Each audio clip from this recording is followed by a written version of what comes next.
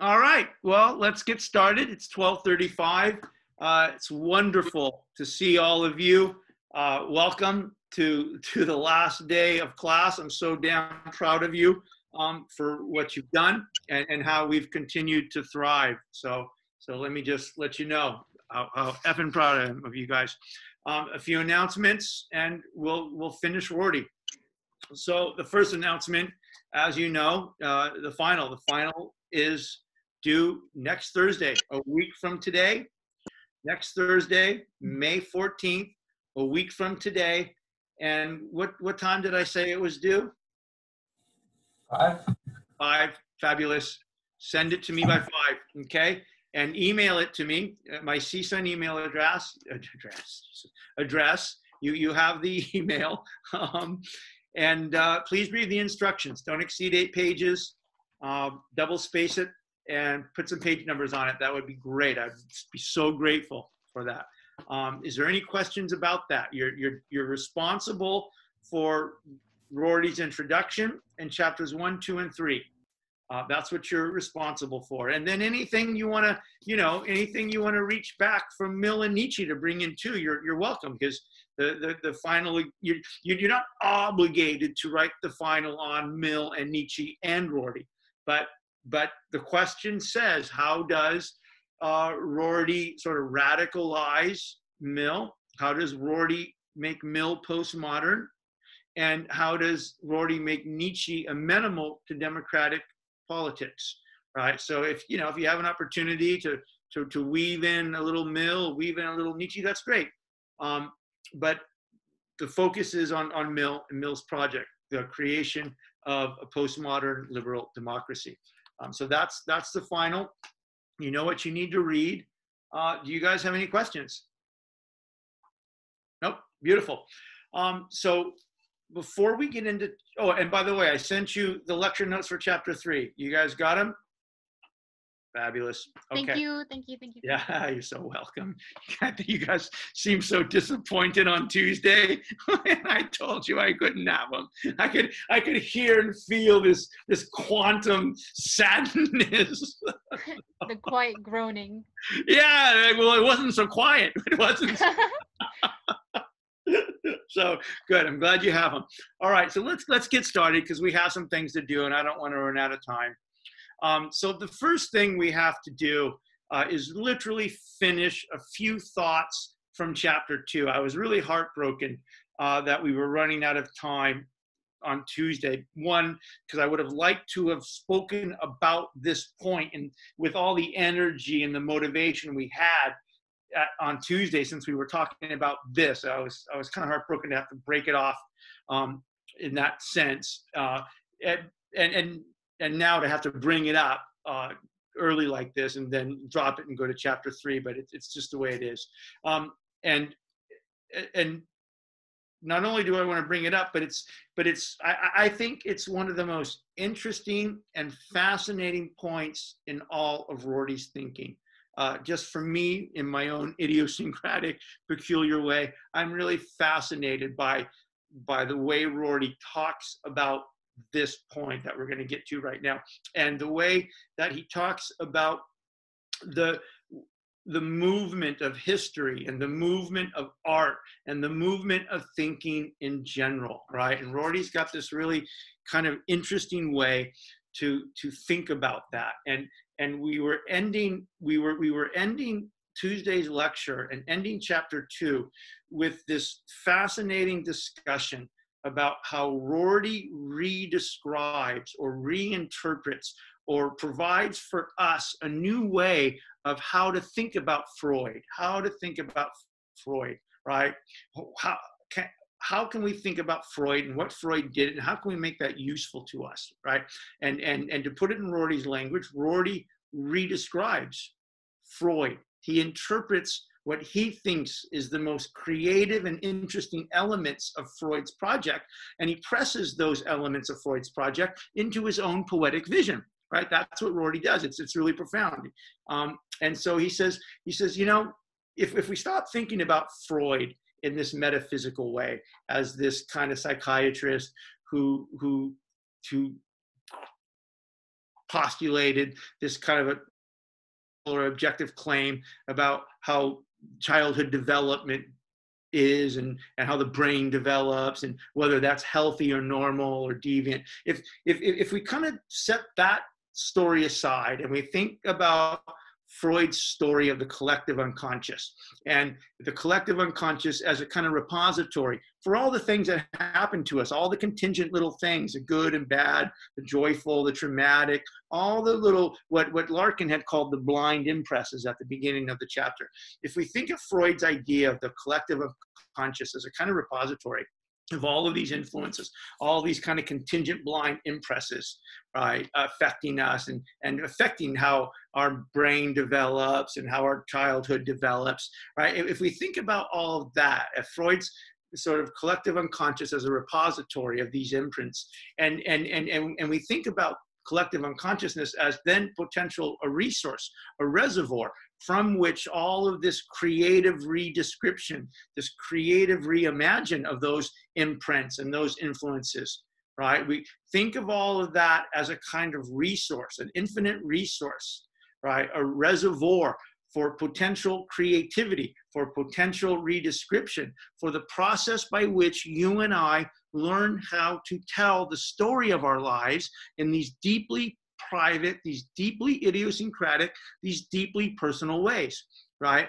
And as we said, for Rorty, in a way, Freud sort of democratizes the potentiality for individuality and the potentiality for genius, right? Everybody, right? Everybody has a kind of collective unconscious. Everybody has this reservoir of joys and sufferings and traumas and hopes and influences, right? That we've experienced as we go through our lives, right? And everybody has this, and it's very deep. It's quite profound.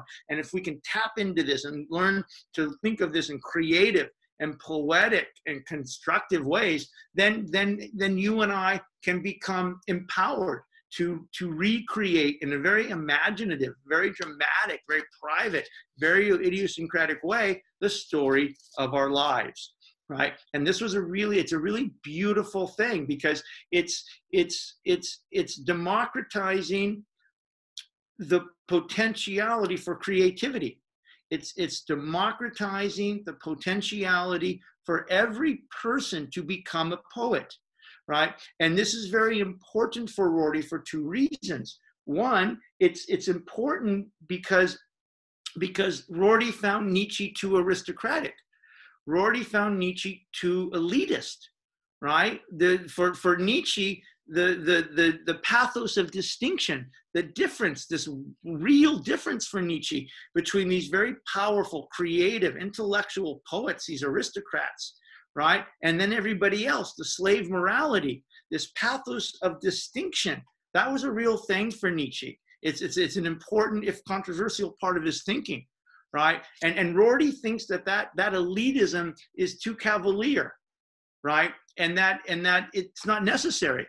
And so Rorty wants everybody to be able to conceive of him or herself as possessing this potentiality to become the strong poet, to become creative in the envisioning of his or her own private life, right? And you do that by seeing your own collective unconscious as that, as a sort of reservoir from which to draw from, right? And in doing so, we kind of move beyond, Rorty would say, we move beyond the elitism of Nietzsche, the aristocracy of Nietzsche, right? And this is this is a beautiful moment.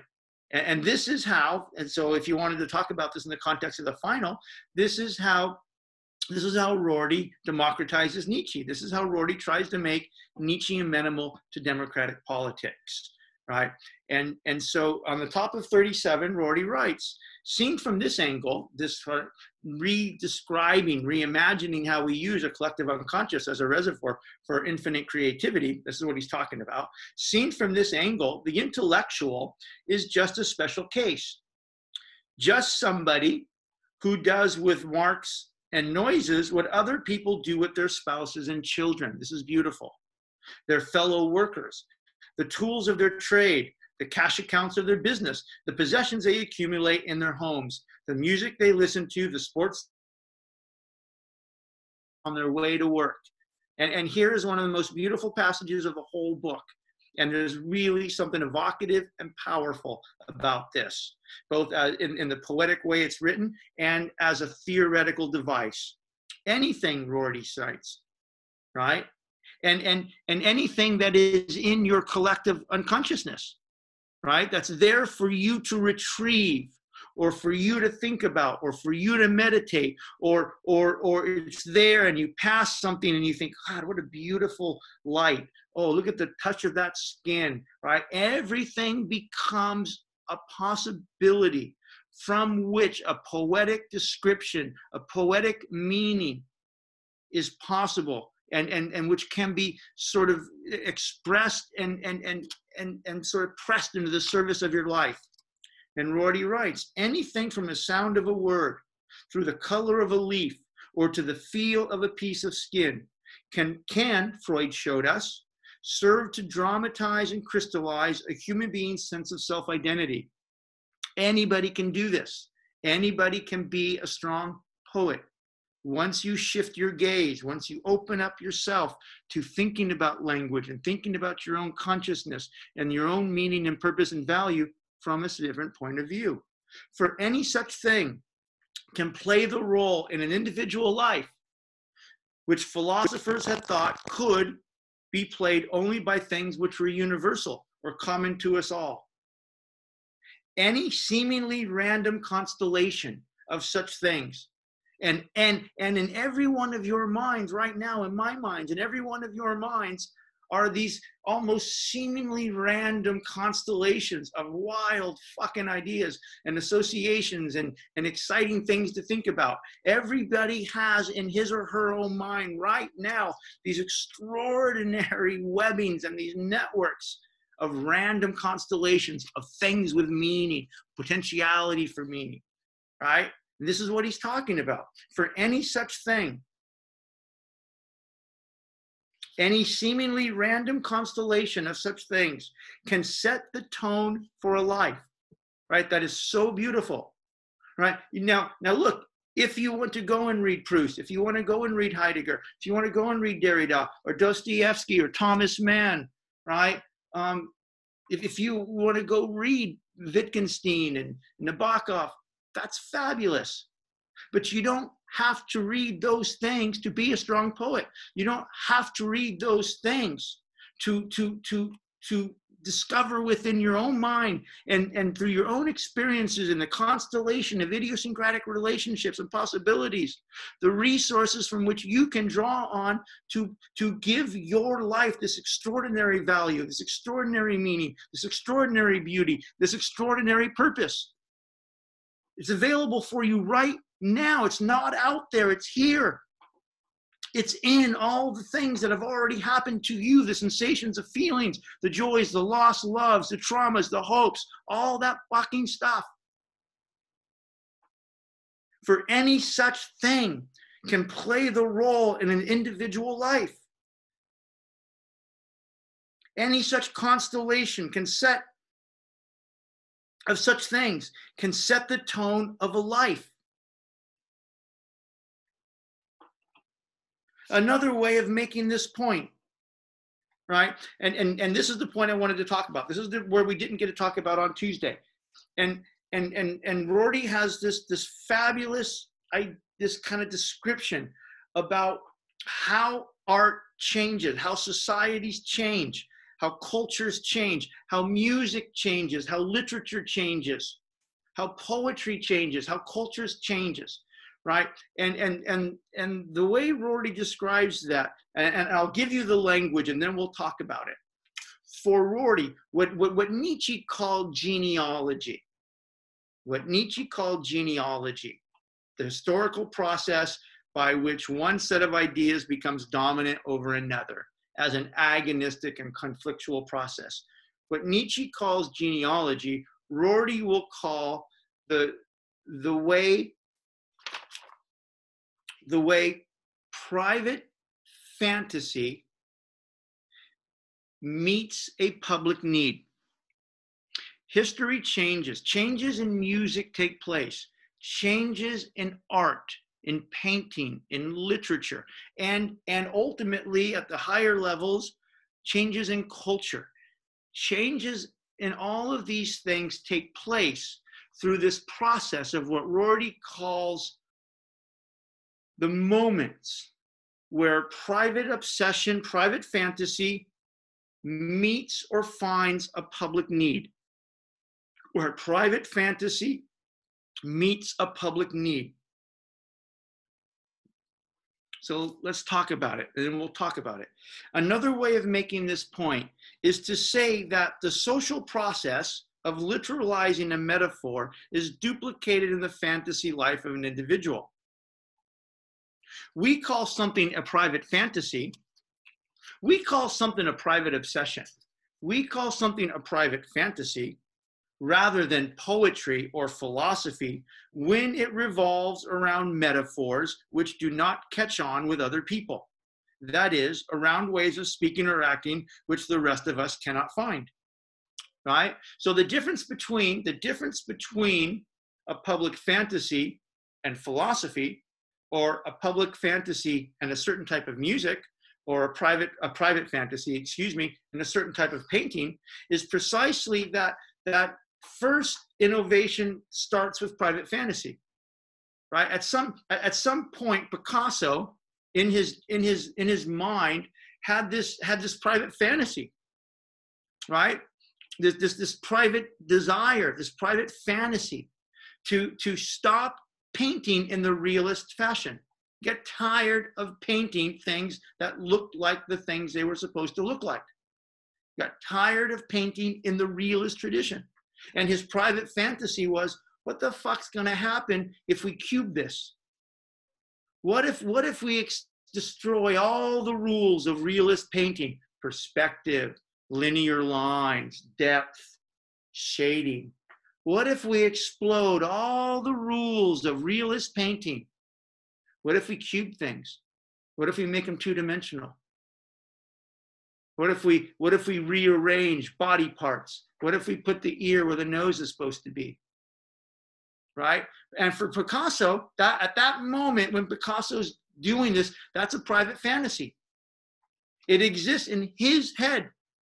It's his obsession, it's his desire, it's his fantasy to rethink, to redescribe what fucking painting is and how it expresses things. And at some point, for some reason, Picasso's private fantasy catches on. It catches on. It meets a kind of public need, right? Other people come to the studio and they say, oh, fuck is that? Oh, I've never seen that before. Holy smokes, that's fucking amazing. Oh, that's what painting can be. A private fantasy meets a public need. That is the evolution of art, of music, of painting, of literature, of poetry, even of culture. New metaphors, new fantasies as metaphors, as descriptions. I'm gonna describe painting in this cubist and this post-cubist way as my private fantasy to redescribe art. I'm tired of old art, and I'm going to do it. I have the emotional strength and the intellectual energy to do it. And then I'm going to find the courage to show it to somebody. And guess what? Maybe they think it sucks. And that's right. Of course. Maybe the public doesn't pick it up. Right? Maybe the public, maybe it doesn't fit a public need or a collective desire at that time, or find a public expression. That's possible. But then your private fantasy just remains your what? Your private fantasy. And it's still just as fabulous. You don't have to justify it. But it might. Right? Picasso fundamentally redescribes in the metaphor of what the hell painting is.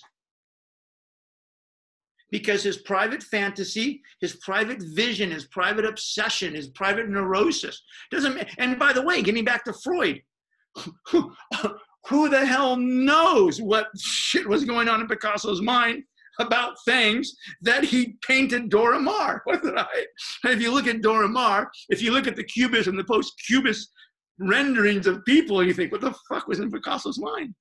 Well, doesn't matter, right? But it was there, right? It was there in this kind of Freudian collective unconscious, and Picasso fucking tapped into it, not because he's doing something true or getting in contact with him, true, just tapped into it, and it provided him a different way of seeing things, of describing things in painting, in visual form. And he trusted himself, and right? And other people looked at that and they said, or other people heard Charlie Parker playing jazz and went,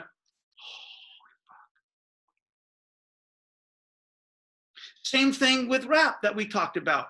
In the 70s, the poetry, literally the poetry, the written word, what the invented words, what the stylized meaning of the words that became the poetry of hip hop or the poetry of rap.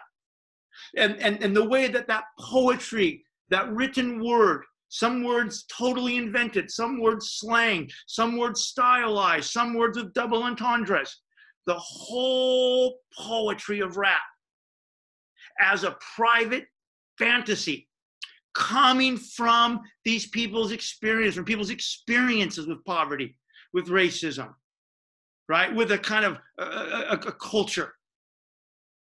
And the way it produced these extraordinarily powerful images and these words. But it was private. And the way the music got connected to that was private.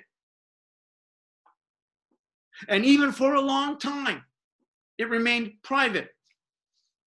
As private fantasy tried to find a public need. And then it happened. And then it happened. People in the community, in the public, heard it, saw it, experienced it. And they said, and those people said to themselves, what a fucking interesting way to tell a story about racism or about hope or about police brutality or about systematic inequality, about injustice. What a fascinating fucking way to tell a story. Private fantasy meets a public need. And now, what was originally a private fantasy of words, of literally the invention of new words, the invention of new meanings, the stylization of words that already exist, the poetry, the vocabulary that was created in all of that, the way that that was associated then with music. Now it's eponymous. It's everywhere. It's eponymous. It's ubiquitous. Private fantasy meeting public need as the process of cultural transformation, of artistic transformation. Another way of making this point is to say that the social process of literalizing a metaphor is duplicated in the fantasy life of the individual. We call something fantasy rather than poetry, right? What's the difference between a private metaphor, a private obsession, and poetry? Well, the difference is that it's a private metaphor as long as it only is yours. It becomes poetry when other people what? Understand it, see it, accept it, find a need for it. Say to themselves, what a fascinating way to describe a sunset. What a fascinating way to describe urban life. What a fascinating way to describe these experiences. We call something fantasy rather than poetry or philosophy when it revolves around metaphors which do not catch on with other people. That is, around ways of speaking or acting which the rest of us cannot find a use for. Right, so it remains private. Conversely, and here's the beautiful line, then we move on.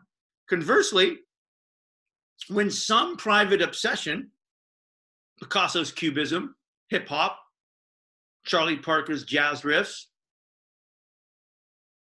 David Bowie, right? Conversely, when some private obsession produces a metaphor, some word as a tool of description to describe something,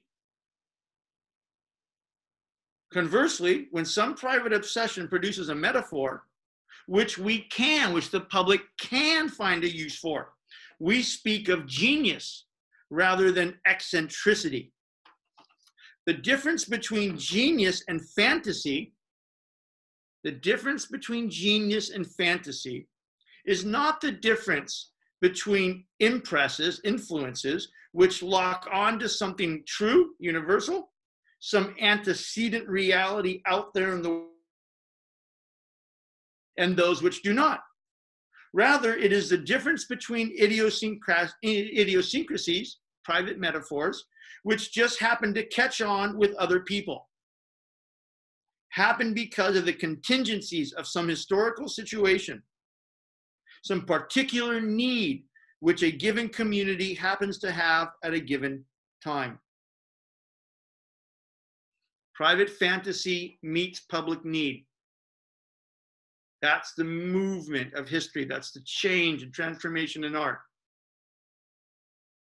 All right, to sum up chapter 2, poetic, artistic, philosophical, scientific, or political progress results from the accidental coincidence of private obsession with a public need. It's beautiful.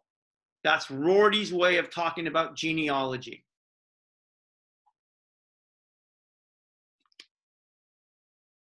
Strong poetry, common sense morality, revolutionary morality, normal science, revolutionary science, and the sort of fantasy which is intelligible to only one person are all, from a Freudian point of view, different ways of dealing with the influences that affect us all. All right, so let's now turn to chapter 3.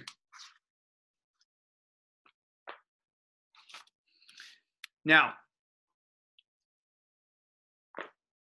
chapter 3, titled The Contingency of the Liberal Society, continues and complete Rorty's project.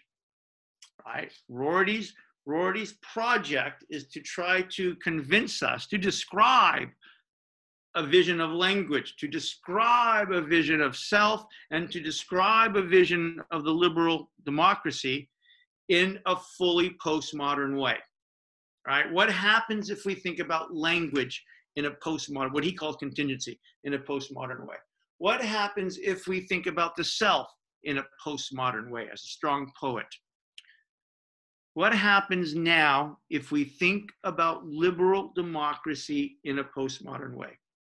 Can we apply the ideas that we've been developing in chapter 1 and chapter 2 and apply those ideas to our current sort of historical moment?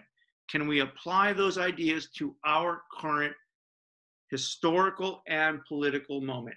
We are the creatures who accidentally have found ourselves born into this place called America at the end of the 20th and the beginning of the 21st century.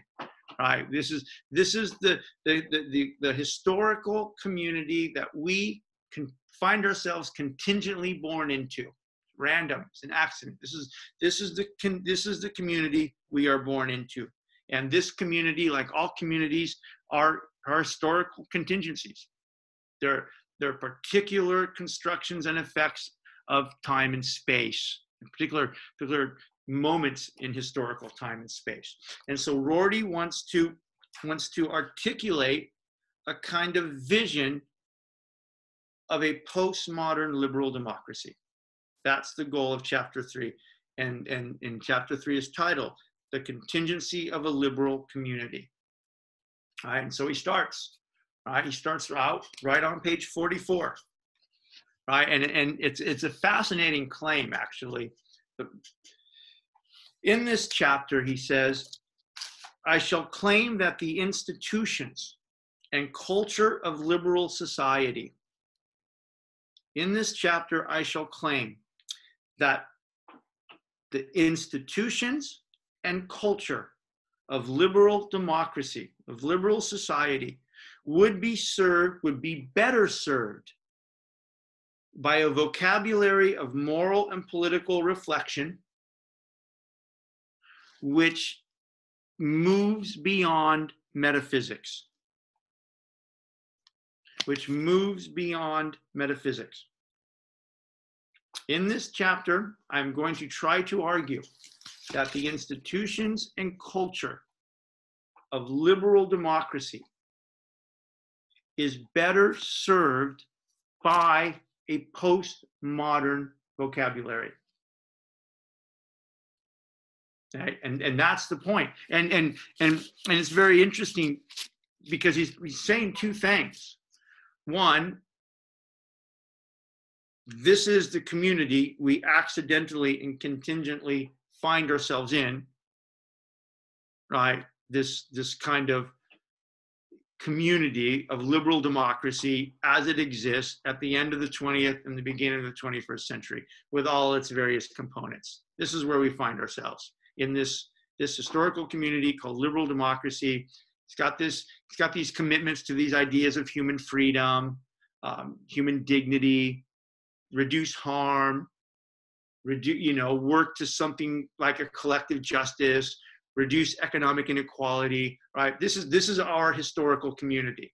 Liberal democracy is our historical community, and these are kind of the values it has. Sometimes it achieves them, sometimes it falls woefully short of them. But this is our community. Our community is a community of liberal democracy. And liberal democracy has these values. Human freedom is important. Respect for other people is important. Treating people with dignity is important.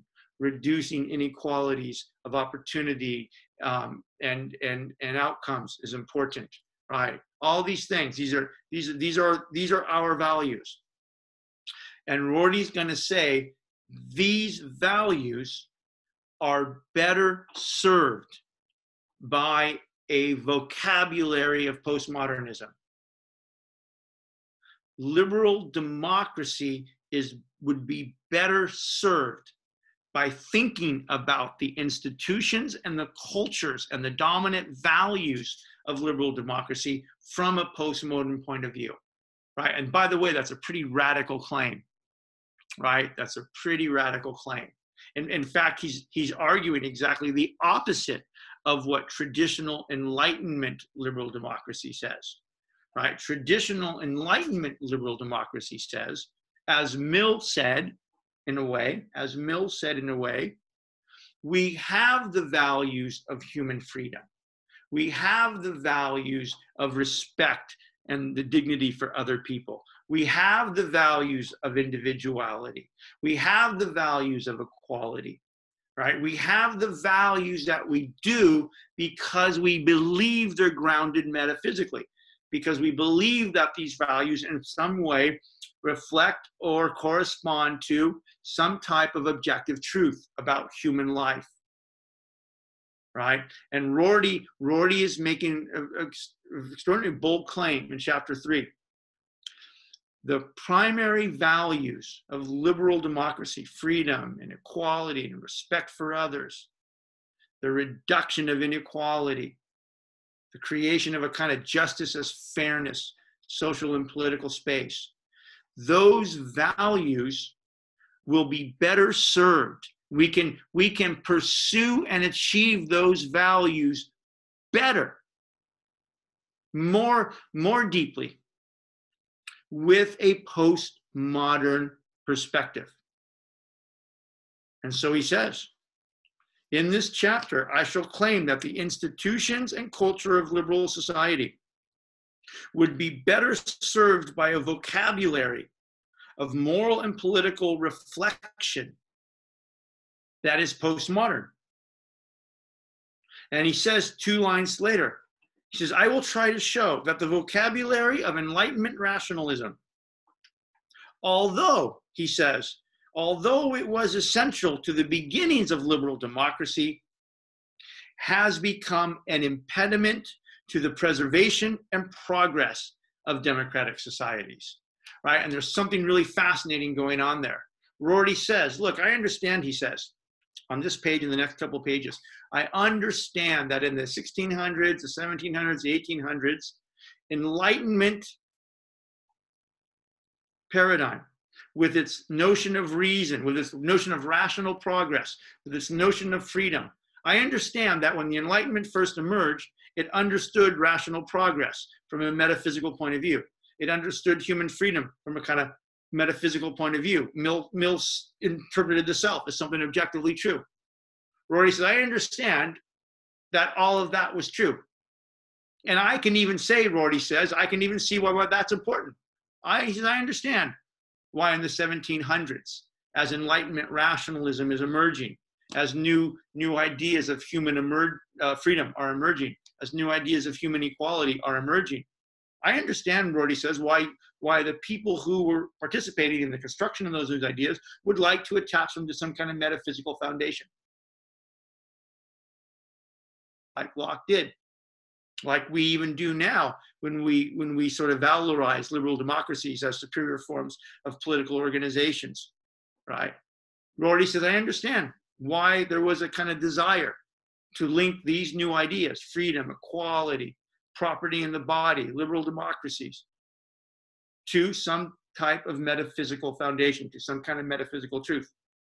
But Rorty says, and this is what's kind of deeply fascinating about this chapter, Rorty says that has now become an impediment. Metaphysics and the need to connect our notion of freedom, our notion of progress, our notion of equality, our notion of respect to other people, our need to insist that those ideas are metaphysically valid. That need is getting in the way of the progress of liberal society itself. That metaphysics is now an impediment to the deepening and the fulfillment of the core values of liberal democracy. Let me repeat, because it's a bold argument, it's a radical argument. Metaphysics itself, the belief in some objective truth about human freedom as a constituent component of human nature, of the need that equality be grounded in some objective truth of the human condition.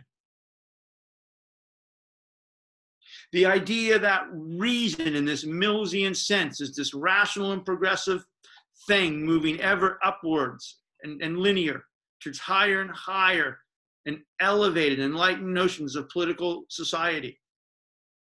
The need to link those ideas to truth is exactly what's standing in the way of liberal society, in a weird way, perfecting its own values. I shall try to show that the vocabulary of Enlightenment rationalism, Mill's entire concept of Enlightenment rationalism, although it was essential to the beginnings of liberal democracy, has become an impediment to the preservation and progress of democratic societies. So metaphysics itself, the belief in and commitment to some idea of objective truth, is precisely what is now standing in the way of the deeper realization of liberal values, of human freedom, of treating people with respect, of treating people with dignity. And in a very interesting way, this is Rorty's kind of way of vibing Nietzsche's question that we found in the preface of the origins of the genealogy of morals. In the preface of the genealogy of morals, Nietzsche had raised this question. He had raised two questions, right? What is the origin of our highest values? And what is the value of our highest values? What are the origins of our highest values? And what is the value of our highest values? And he said, in his own kind of way, he said, what if it's the case that it is precisely the value of our highest values that is killing us? What if it's the case, Nietzsche wrote in the preface, that it is precisely the value of our highest values, that was the greatest danger. And then, of course, he said, referencing to Platonic and New Testament Christian morality, he said, what if morality itself was the greatest danger to human beings? That was his point. What is the origin of our highest values? What is the value of our highest values? Do they allow us to move forward, or do they limit us? And what if it's the case, Nietzsche said, that it is in fact our values that are keeping us from moving forward? What if it's the fact that the value of our highest values is not valuable anymore?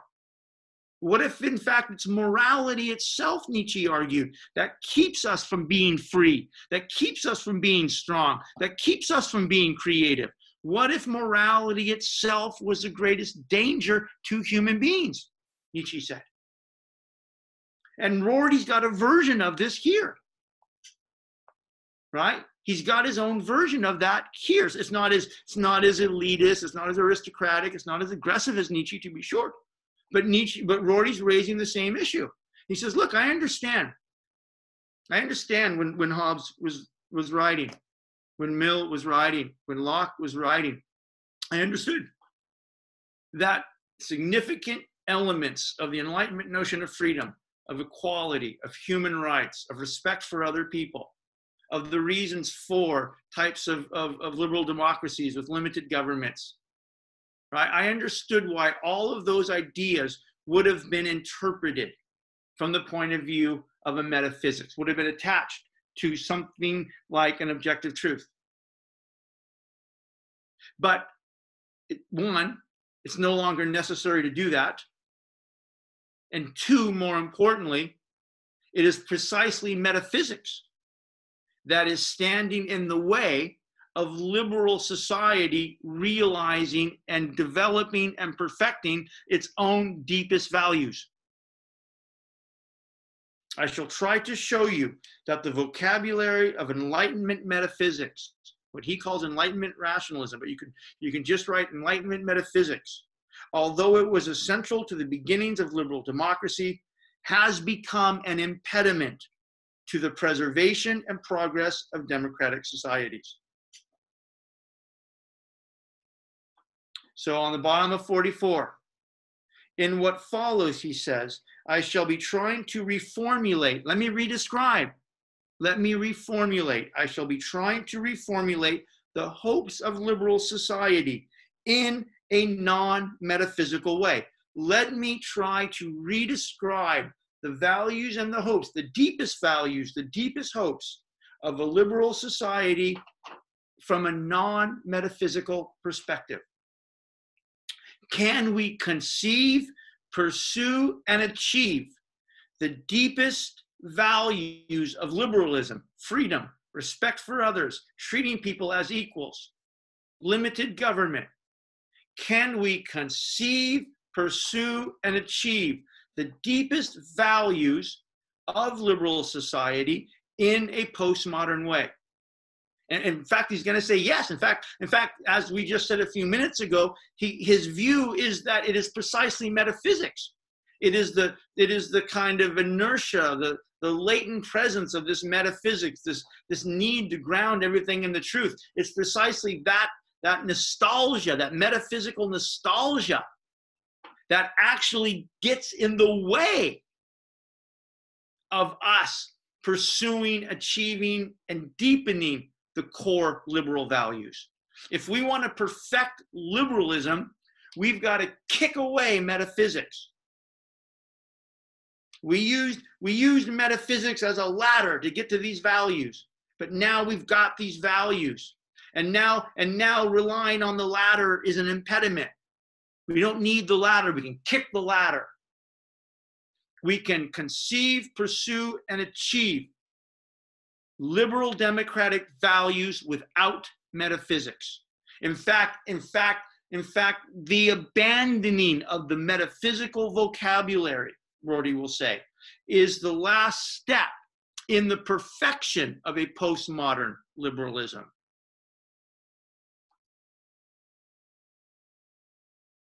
In what follows, I shall be trying to reformulate the hopes and values of liberal society in a non-metaphysical way.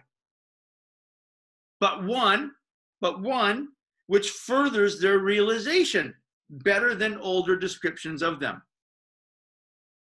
It's a bold argument. Okay, top of 45, first paragraph.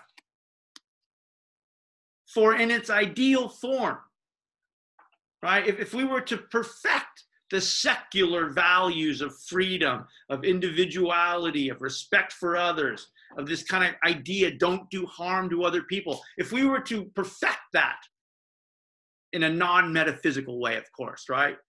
He says, for in its ideal form, the culture of liberalism would be one which was enlightened, secular through and through.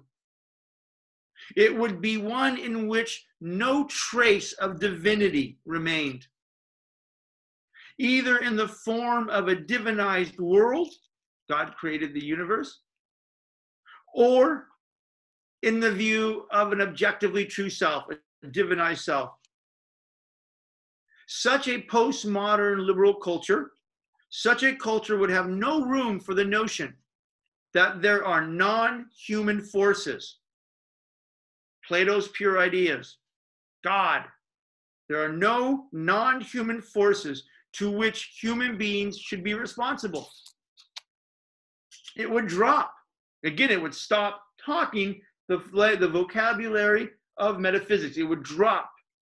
It would drop or drastically reinterpret not only the idea of holiness, but of those of devotion to the truth and of fulfillment of the deepest needs of the spirit.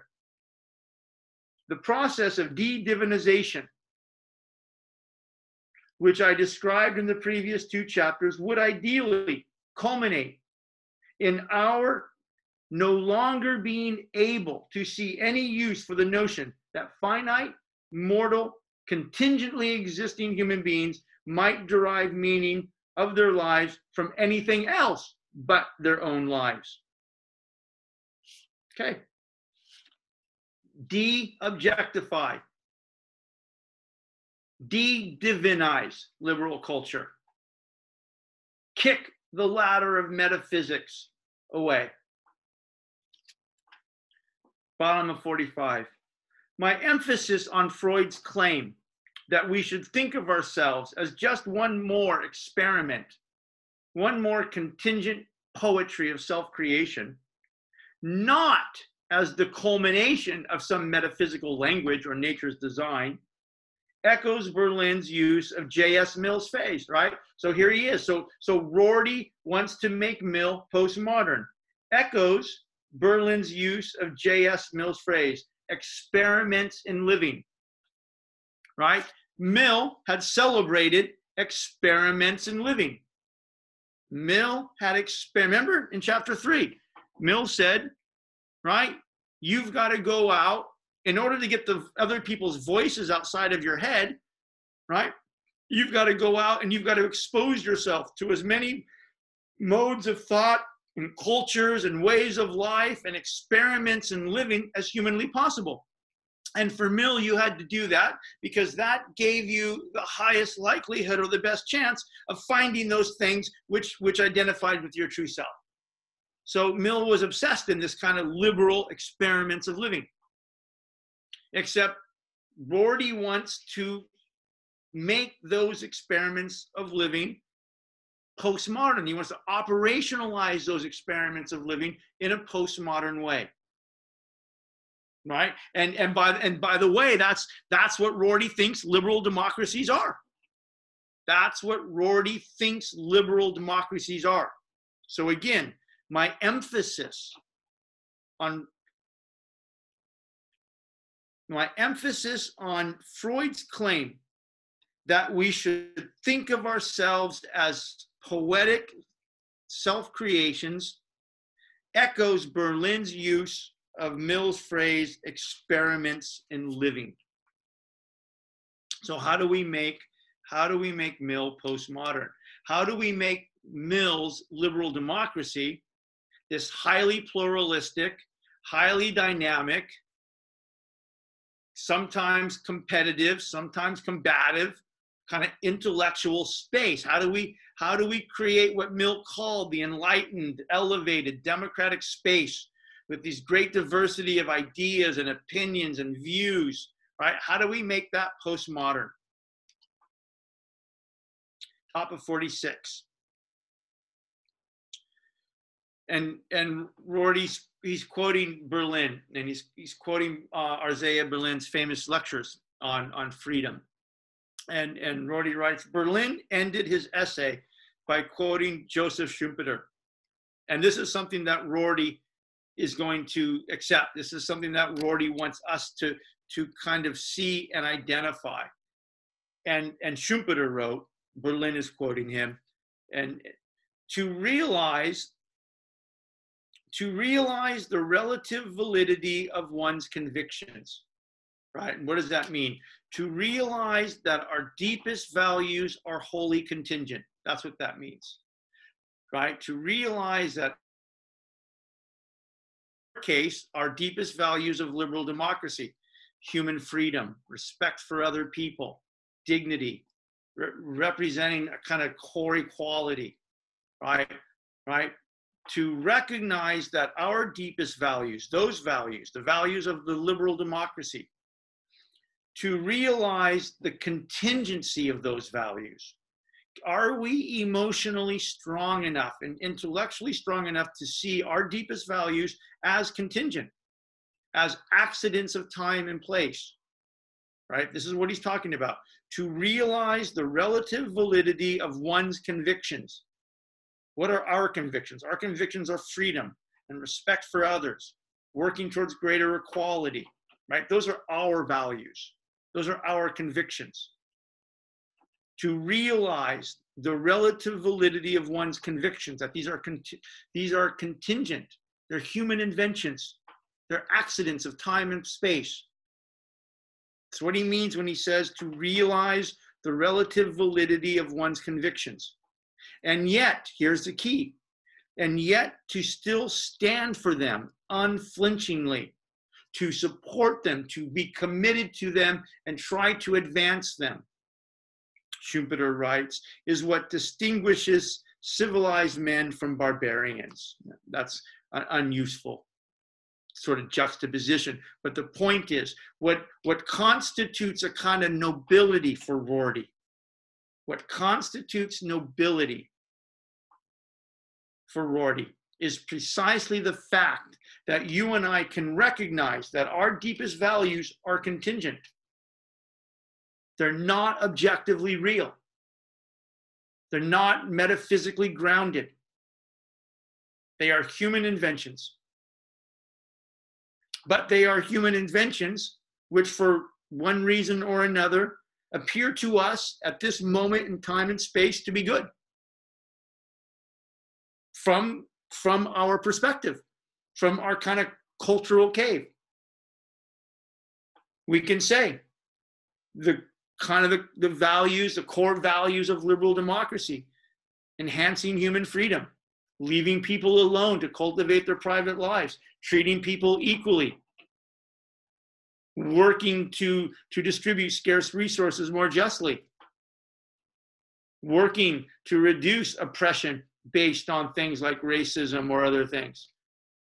We can say those values are good, despite the fact that they're human inventions. And in fact, the opposite is precisely because they're human inventions and that we can commit to them and support them and work to their perfection. That's what makes someone noble for Rorty.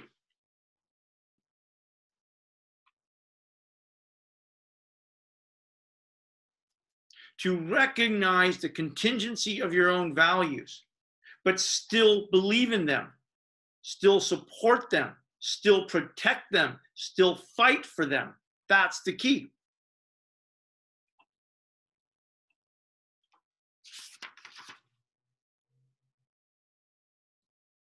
Page 48.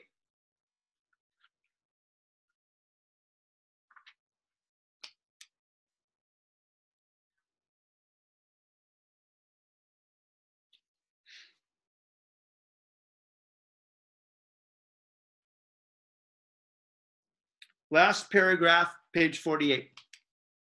To accept the claim that there is no standpoint outside of the particular historically conditioned and temporary vocabulary we are presently using, right? Can't get outside language, and there's no meta language to tell us which language to speak. That's what he's referring to. He's referring back to the arguments from chapter 1. That's what the contingency of language means. To accept the claim that there is no standpoint outside the particular historically conditioned and temporary vocabulary we are presently using, from which to judge this vocabulary, is to give up on the idea that there can be reasons for using languages as well as reasons within languages. Once we realize, bottom of page 48, once we realize that progress for the community as for the individual is a matter of using new words as well as of arguing from premises phrased in old words, we realize that a critical vocabulary which used to revolve around rational and argument and critique is no longer useful. So we need to poeticize the language.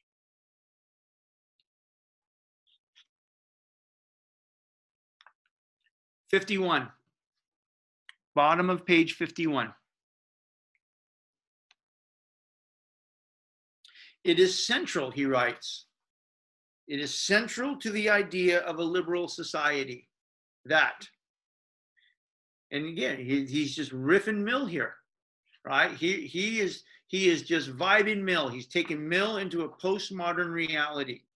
It is central to the idea of a liberal society that, in respect to words as opposed to deeds, right? This is the harm principle. What did Mill say about freedom, right? The person, the individual ought to be as radically free to think, act, and do whatever one wants, as long as it doesn't do what? Harm somebody, right?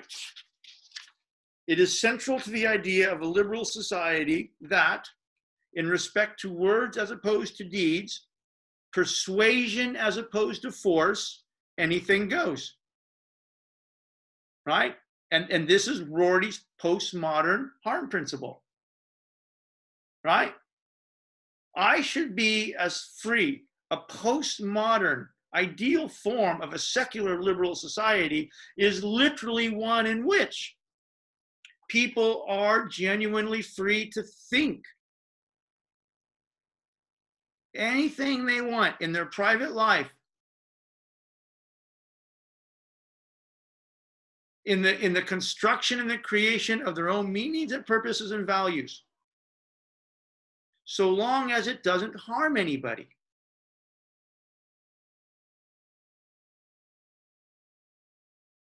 Right? And if you want to think about it in a playful way, right? Rorty is trying to perfect what Mill tried to do, but Mill couldn't do because of the metaphysics.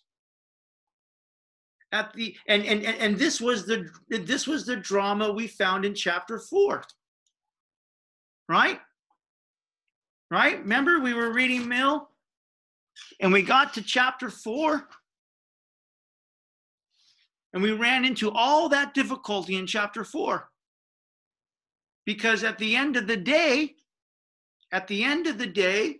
Mill said, just so nobody thinks that this doctrine is this book is a doctrine of selfish indifference,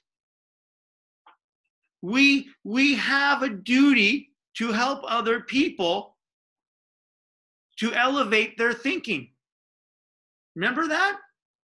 Remember, Mill said, you and I, at the end of the day, because at the end of the day, Mill has some metaphysical idea in the back of his head about what the elevated person looks like, what the kind of the superior form or mode of life looks like, right? And there was chapter 4. He says, look, this is not a doctrine of selfish indifference. In fact, quite the opposite.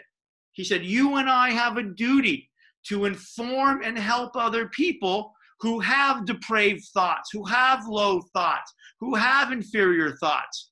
We have a duty to help those people not think that. That's what he said. And therefore, we have a duty to, at the end of the day, for Mill, to tell them what to think, or to ignore them, or to shame them for thinking what they're thinking. Because at the end of the day, Mill had this distinction, this hierarchy of life. Better a dissatisfied Socrates than a satisfied fool. And chapter 4 was so difficult precisely because Mill could not let go of this latent classical metaphysics, this aristocratic liberalism. It was precisely the aristocratic part, his commitment to classical rationalism and ultimately superior forms of life. It was precisely that commitment to the metaphysics that kept him from going to the logical conclusion of his own thoughts. And that's what Rorty's doing here. We can perfect liberalism, the very values of private freedom, of personal meaning, of getting the voice in your head, by abandoning the metaphysics. At the end of the day, it's precisely the metaphysics that gets in the way, as it did for Mill. Mill couldn't abandon the aristocratic element of his thinking.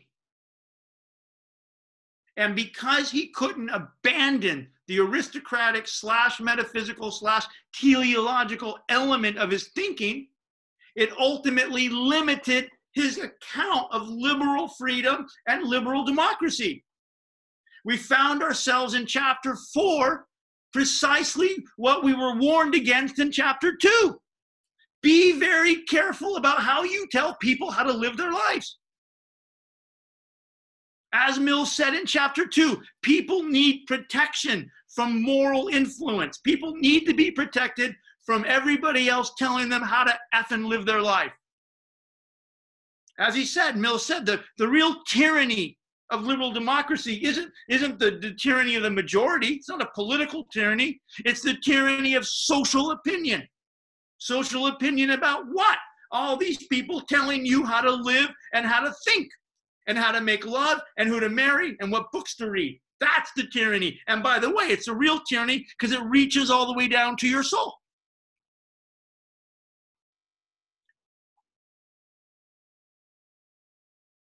And while Mill wants to give a profound and eloquent defense against that, he has to reauthorize it in chapter 4 because at the end of the day, he's committed to some objectively true self, and not just some objectively true self, but some vision of a kind of superior form of human life. As he says in chapter 4, there can be people who have such a depravity of thought. There can be people who demonstrate such a lowness of thought, such a depravity of thought, that we, Mill says, actually have a moral obligation to tell them, hey, get your shit together. And this is exactly what Rorty's talking about. This is why the attempt to connect freedom and private fulfillment and personal freedom and respecting others, this is why at the end of the day, those values, those core values of liberal democracy are badly served by metaphysics. At the end of the day, metaphysics cripples the project. It has to. Rorty wants to eliminate chapter 4 of Mill's On Liberty. How do you eliminate chapter 4 of Mill's On Liberty? You get rid of the metaphysics. You dump the vocabulary of truth. It's precisely your commitment to truth that is standing in the way of your private freedom, of your meaning, of your personal fulfillment, of living a life that is genuinely self-created. It's exactly your commitment to truth that cripples you from doing that. Cripples not just you, but the society from manifesting, realizing its deepest values. What if it turns out that our highest values were the problem? In a Nietzschean language. What are the values of our highest values? And what if it turns out that our highest values are precisely the problem?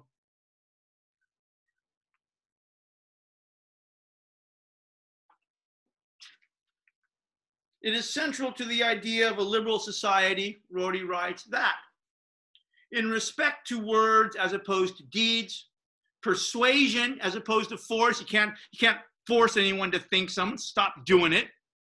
Persuasion as opposed to force, anything goes. And again, let's vibe Mill. Here we go.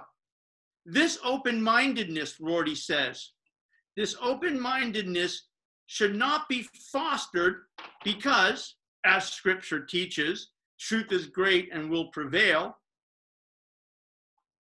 Or, as Milton suggests, truth will always win in a free and open encounter. That's not why we foster this open-mindedness. It should be fostered for its own sake. In a fully postmodern, in a fully de-divinized, in a fully secular liberal society, you would foster open-mindedness for its own sake.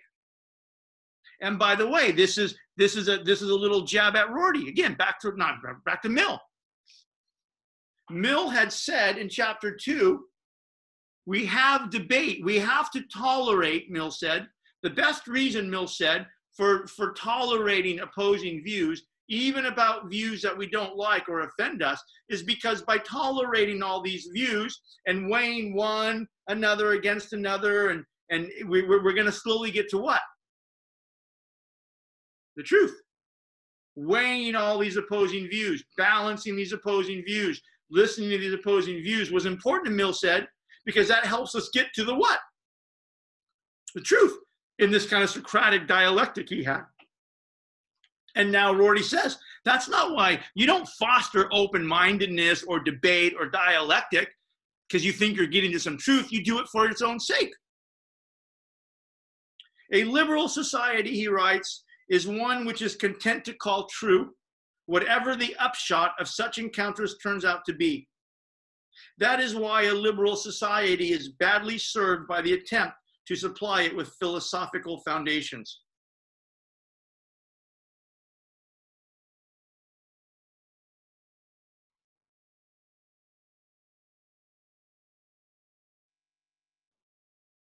Page 53.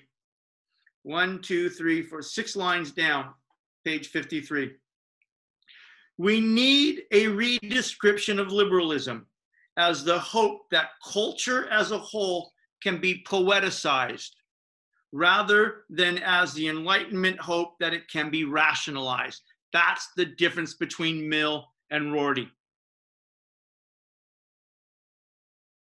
That is, we need to substitute the hope that chances for fulfillment of idiosyncratic fantasies, your private life, that private vocabulary and those metaphors you're using to make your life beautiful, meaning and erotic and deep and idiosyncratic.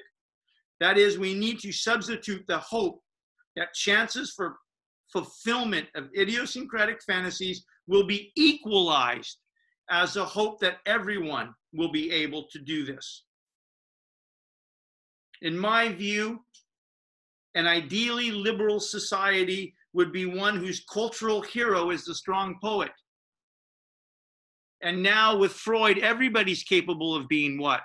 Strong poet. Rather than the priest, the sage, the truth-seeking, logical, objective scientist. Middle of the page. To think such a justification is sufficient would be to draw the consequences from Wittgenstein's insistence that vocabularies, all vocabularies, even those which contain words which we take the most seriously, freedom, justice, equality, the ones most essential to our self-descriptions of our society, are human creations, tools for the creation of other such human artifacts. A poeticized culture, bottom of the page, A poeticized culture would be one which would not insist that we find the real wall behind the painted ones, the real touchstones of truth as opposed to the ones that are merely cultural artifacts.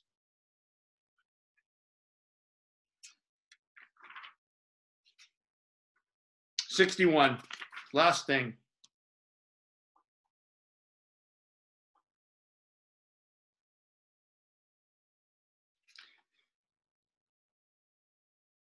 Bottom of 60, last point. But this is to say that an ideal postmodern liberal society is one which has no purpose except freedom, no goal except a willingness to see how such encounters go and to abide by the outcome. It has no purpose except to make life easier for poets and revolutionaries. It is a society whose hero is the strong poet and the revolutionary, because it recognizes that it is what it is, has the morality it has, and speaks the language that it does. 63, the last point, as J.S. Mill, bottom of 63, J.S. Mill's suggestion that governments devote themselves to optimizing the balance between leaving people's private lives alone and preventing suffering seems to me pretty much the last word. It has been an extraordinary joy getting to know all of you, having you in class, getting to know many of you more deeply. I cannot express how proud I am of all of you for the strength and the intellectual creativity you have shown in this class and what we've done.